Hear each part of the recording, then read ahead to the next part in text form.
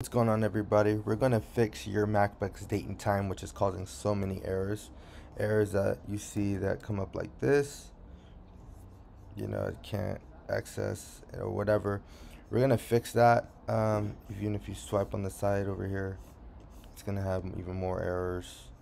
Nothing's going to be able to pop up. And obviously, it's not whatever it says the data. So we're going to go to settings. And you're gonna go down to, well, you can just type in date and time. This thing will pop up, and notice the time is off. It's not 2022, it's December 16, 2023. And if you try to set it, nothing happens. It just says the same thing over and over again. So we're gonna use a workaround. Here's a temporary workaround. You're gonna type in terminal, so you can do command space, and you can put terminal there, right there, and you're gonna type, just hit this in for me, right? Go sudo,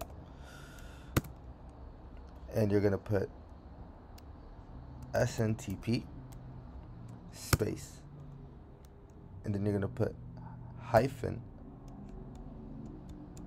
lowercase s, uppercase s, and then you're gonna type in time.apple.com. When you put enter, you're just going to ask you for your password. So put your password in. Oops. Put your password in.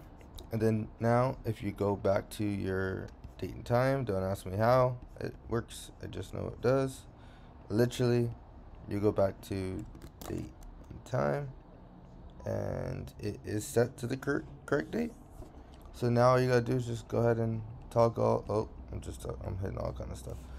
Just go ahead and type in Google, and you'll be right.